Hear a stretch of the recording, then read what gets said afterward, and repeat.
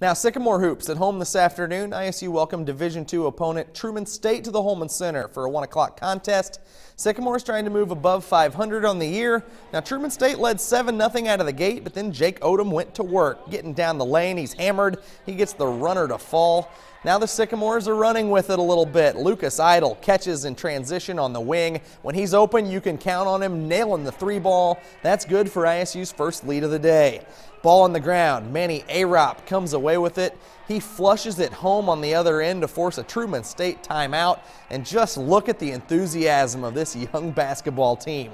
R.J. Mahiran with the catch in traffic. He throws it above the rim. Justin Gant right there to throw it down for 2 of his 9 points on the day. Now Mahiran stepping outside. He catches it in the corner.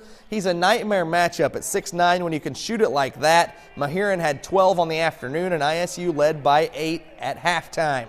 Second half, Odom left open on the perimeter, and if you leave him open, he'll knock down that jumper. He hits that shot consistently. You just can't stop 13 when he's shooting it well, because he also does things like this. Great move down the baseline, leaves a bunny for Jake Kitchell.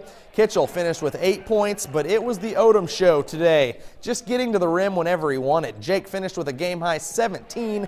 He was 6 of 6 from the line. The Sycamores beat Truman State 70-57. But after the game, Coach Lansing certainly not impressed with his team's performance against the Division II Bulldogs.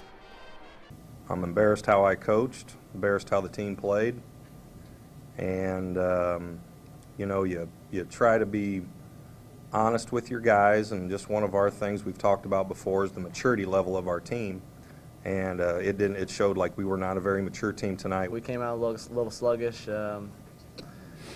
Defensively was not very good today, but we fought through and got the win, and that's what's most important. We have potential to be a good team, but we're not showing like we didn't improve from the Winthrop game to today. I thought we had 2 good days of practice, and we did get better, but we didn't show it today.